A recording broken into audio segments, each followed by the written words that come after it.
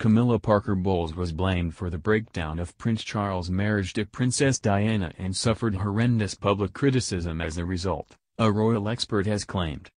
Princess Diana would never have fathomed her life would be as tempestuous as it turned out to be when she faced the press for the first time after her engagement to Prince Charles in 1981.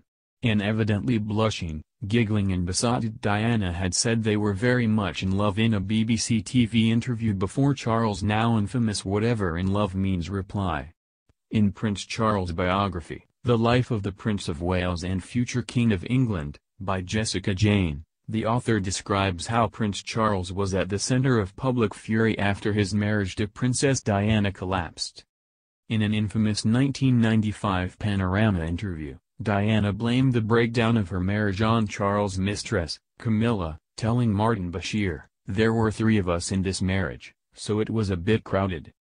Princess Diana also said about a pair of cufflinks that Camilla gave Prince Charles with 2 C's entwined, which stood for Charles and Camilla.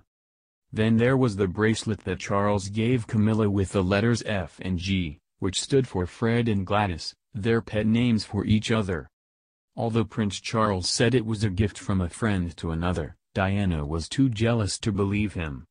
He apparently also brought with him 2 photographs of Camilla to his honeymoon with Diana, which he tucked inside his diary. Royal expert Jessica Jane claims, the public was soon angry at Charles for ditching Diana for someone who had bad teeth from smoking and hair dandruff.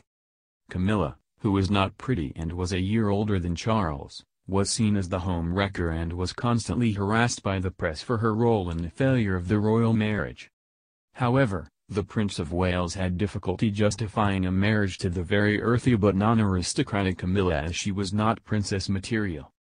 The book, published in 2012, reveals that Prince Charles gravitated towards older women who gave him the kind of love and understanding that his mother seemed to fail to give him.